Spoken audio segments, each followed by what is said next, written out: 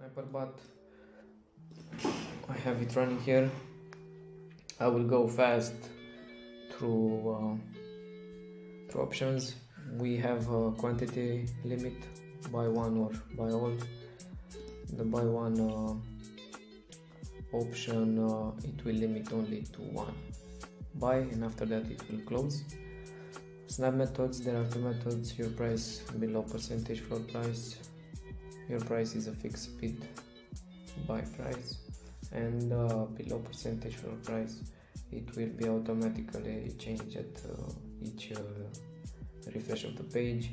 50 means 50% under the floor price. So let's say someone list for 0.015, you will buy it automatically. As you can see, the filter here is 0.015, right?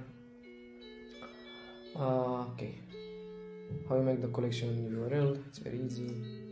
You just go to any collection, make sure you select at least the buy now price, buy now filter.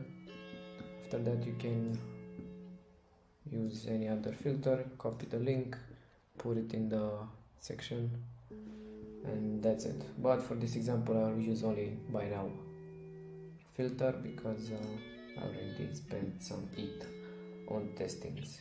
So once we get a listing under 0.02 as we have here, this thread will trigger. 0012, this will trigger, you know, but this is only an example. That's why they have different prices. You can use the same price, so you can snipe 3 times faster for that price. So yeah, it's very fast, it's very powerful. And now I have to change one of the threads price, so I can trigger the buy function to show you that everything's all great. So the cheapest one is 0025. Let me put here 54, let's say. And now on the refresh page, it will buy the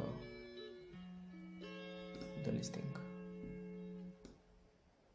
So 0025, we have one item, goes to the listing, it will press the buy button, MetaMask will show up, it will confirm, and boom, it was bought in less than 5 seconds, I think.